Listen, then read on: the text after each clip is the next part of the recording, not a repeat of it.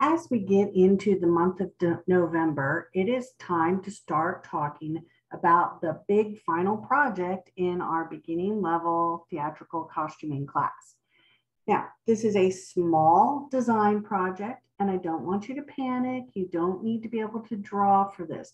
We are walking through the process of what a designer does, which we've spent the semester talking about. We will be working with the play A Solid Home by Elena Guerrero, and the project is due December 7th by 11:30 p.m. That's during finals week, and you'll find the play on Brightspace D2L. Okay, so let's get designing. First, you need to read the play.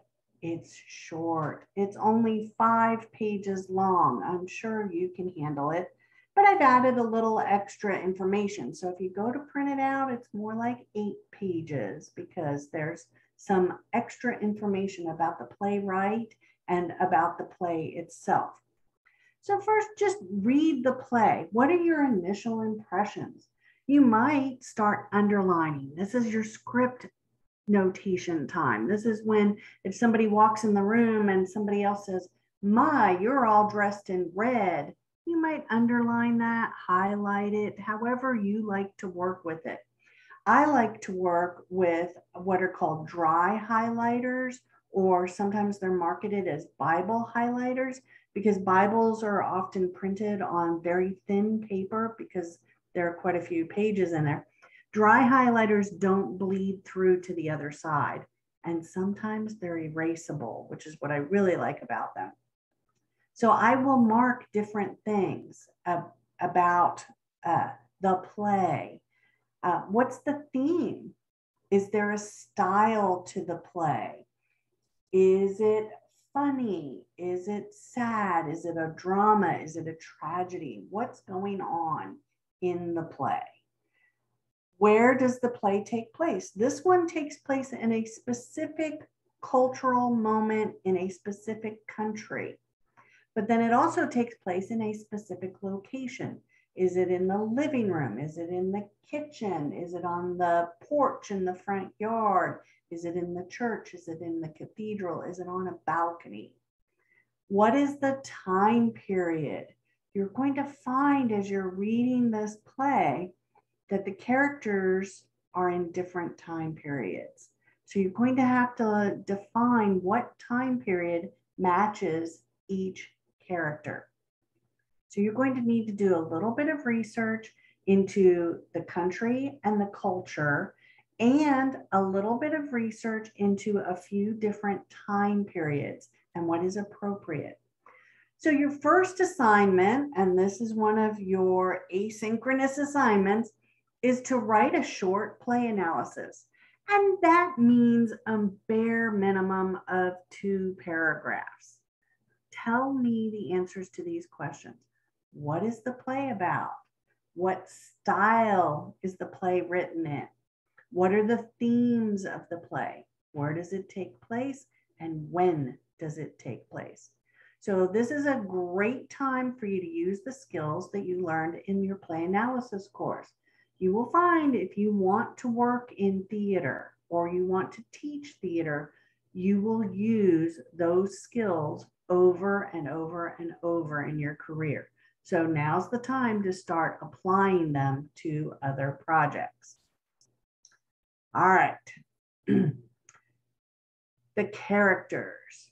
There are 8 characters in this play. You need to know about these people in 5 pages. So the playwright is going to tell us direct things. An actor walks into the room, or an actor playing a character walks into the room and somebody else says, "My, you're all dressed in red." Well, automatically, you know that person needs to be wearing red. Are their shoes red?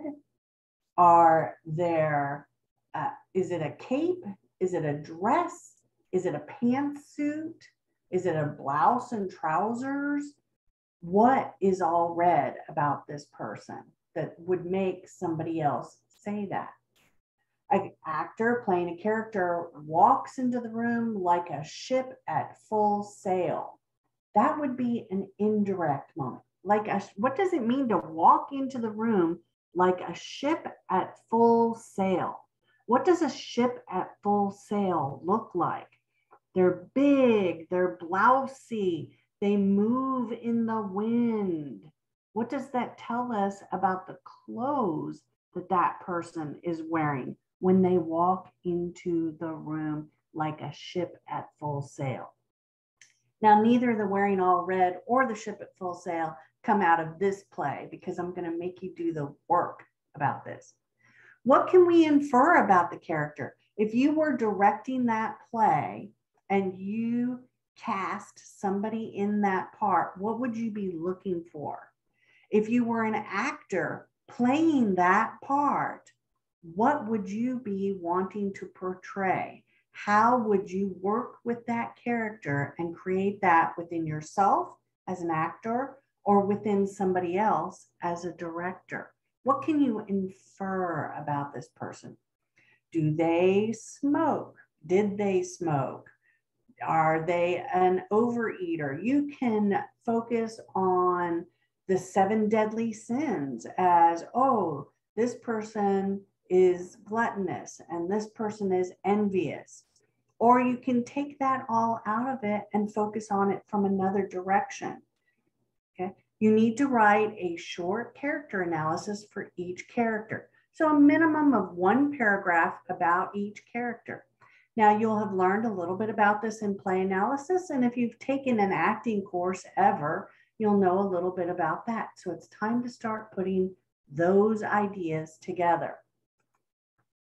And it's time to start thinking about clothing. You get up every morning and you put on your pants, you put on your shirt.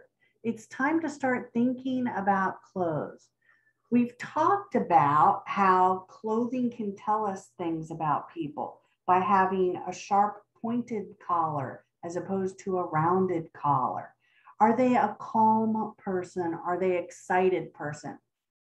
What is clothing that looks calm versus clothing that looks excited? Now's the time to start thinking about that. How will you, as a designer, enhance the work of the playwright and the actor through your choices?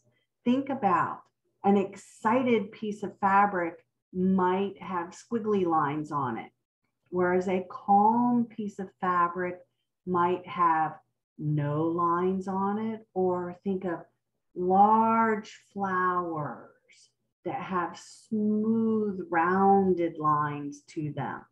You see how design can have emotion and action. This is thinking. All right, it's really important that you take incubation time, because what happens in incubation time is you will change your mind. Sometimes in theater, we have to get plays going so fast that we don't have time to do incubation. So you go with your first idea. This happens to me all the time here designing at SFA.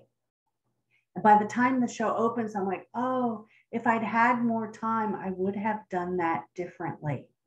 And it's very interesting because a lot of times students see that also, and they write that in their papers. Oh, if I'd done it, I would have done this instead.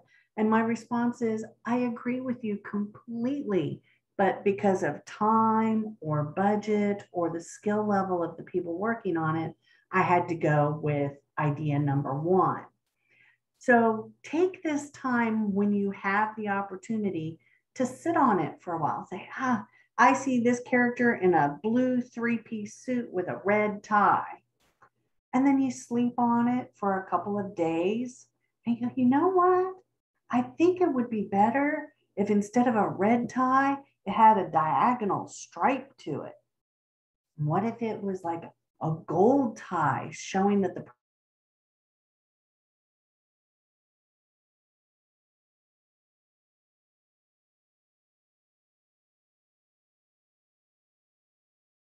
to a tie that tells us more. It gets deeper into the character. Now, does the audience see, oh, look, his tie says he's angry? Absolutely not. There isn't a person in the audience, even a costume designer, who as soon as that actor walks out on stage says, oh, look, he's wearing an angry tie. But it's subtle. And as the action of the play moves on, it's a subtly aggressive moment in the costume that helps explain the character. And at that point, the costume designer in the audience goes, ooh, I see what they did. Oh, that's very interesting. I'm going to try that the next time I'm faced with a character like that. So take this time to start thinking about the things we've talked about and how clothing can enhance those moments on stage. All right, so next time, I think on the syllabus it says something about sources of patterns, but that's not correct. We've already covered that. So I'll be talking about how you use color and research and how you put all that together for your design and how you're going to present that when you present your final project. So you should be getting together your play analysis, your 8 paragraphs of character analysis. And if you really connect with a character, go further. The more you can talk about a character analysis, the better. And we're going to start then on use of color and our research and start preparing our designs. Please remember, you do not have to be able to draw for this project. You do not have to be able to draw to be a costume designer. It is helpful in getting specific ideas across, but it is not 100% necessary. I know very successful costume designers who can't draw.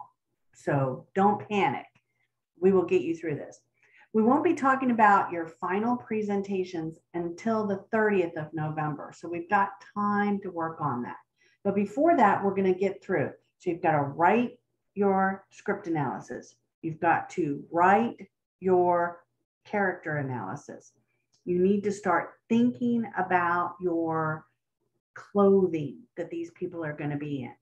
And then we'll have 3 days where we just talk about the other work of the designer.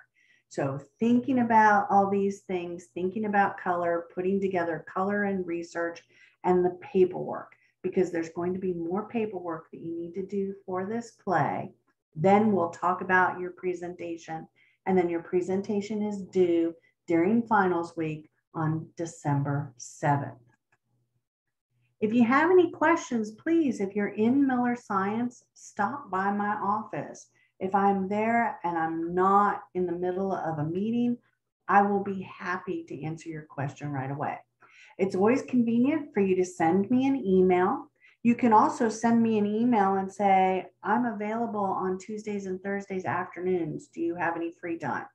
To give me a couple of times when you're available and I will shoot you back. We can meet via Zoom, or you can come in person, or I can always answer a simple question over email. So don't hesitate to reach out to me if you have any questions about this project.